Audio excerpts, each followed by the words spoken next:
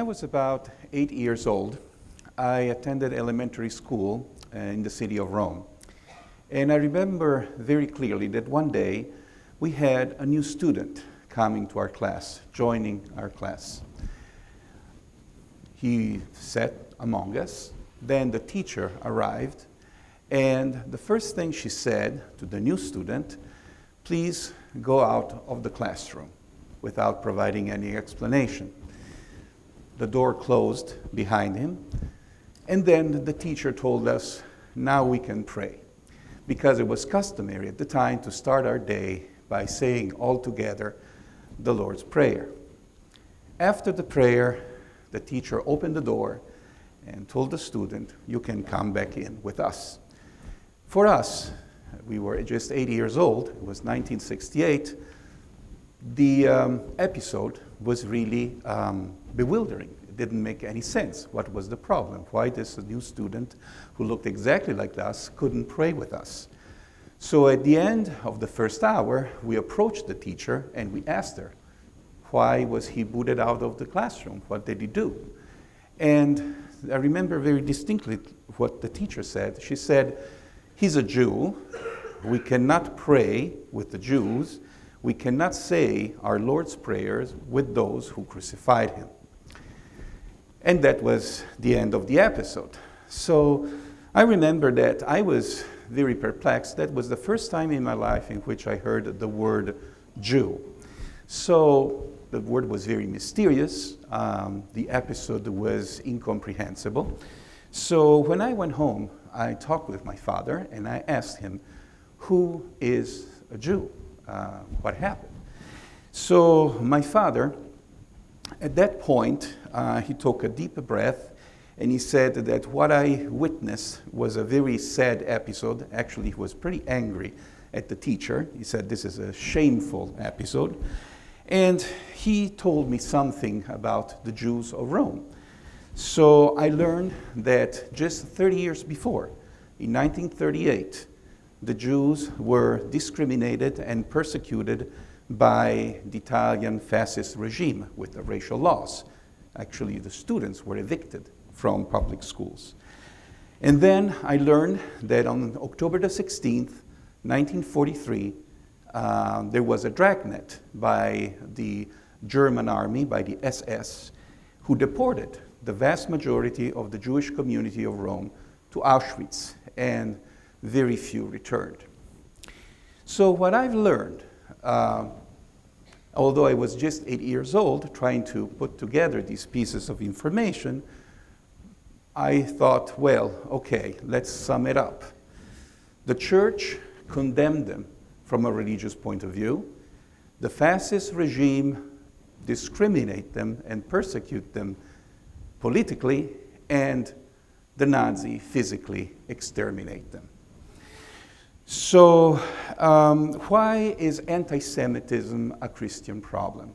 Well, I was a Christian. I was a Catholic growing up in a public school, and all of a sudden I had a problem with this student whom I didn't know, who looked exactly like one of us, and that who nevertheless he was kicked out of school, and he was, so to speak, described as an enemy of our religion.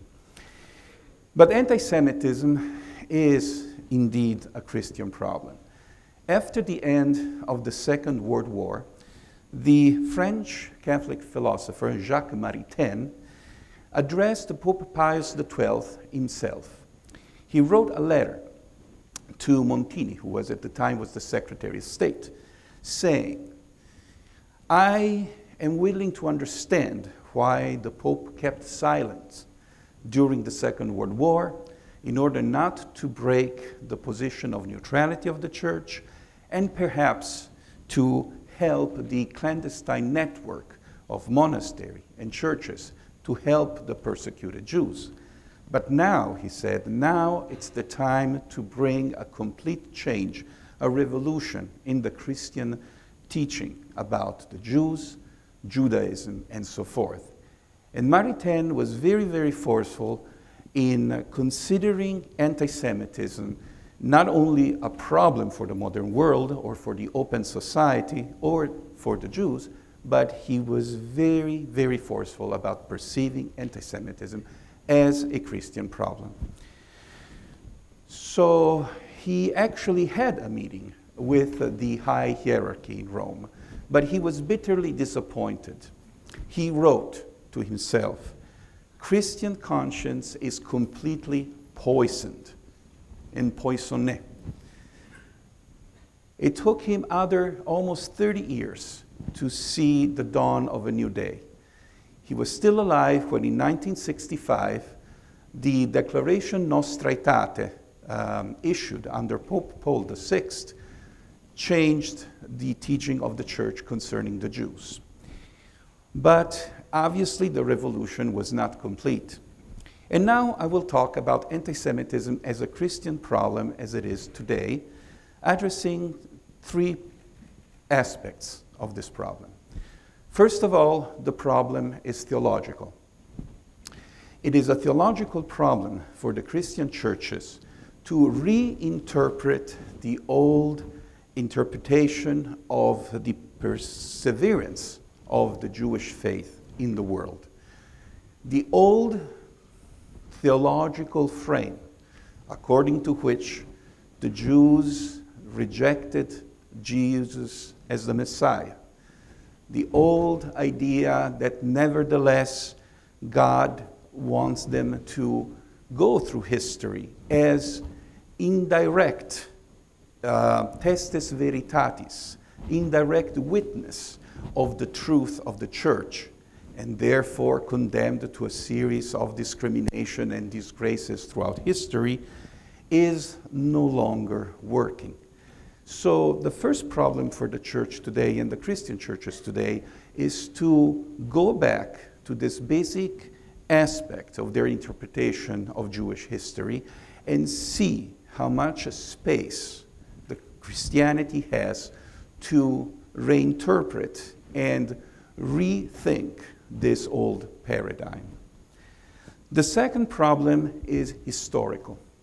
In other words, it has become very, very clear that in the 19th century, the Christian churches were complicit in transforming the old theological anti-Judaism or anti-Semitism into a new type of anti-Semitism, in a vicious type of political anti-Semitism.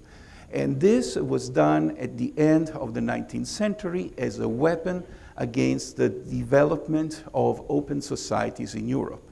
In other words, anti-Semitism, the old prejudices, were reorganized and restructured in order to serve as a direct attack against the separation between church and state, the right to vote, and the development of democratic structures in Europe that Pope Pius IX and Pope Leo XIII feared could bring down the European society as a Christian society.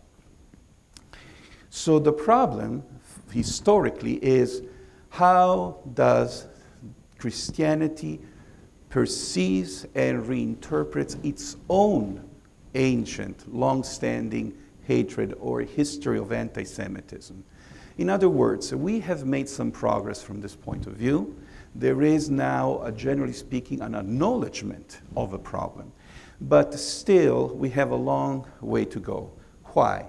Because there is still the trend among Catholic historians or within church environments to say, well, okay, yes, it was truly shameful. We have a tradition of anti-Judaism, perhaps a little bit of anti-Semitism, but this is purely religious, this is purely theological. It has nothing to do with the development that eventually created the circumstances that allowed for Nazi anti-Semitism to thrive and explode.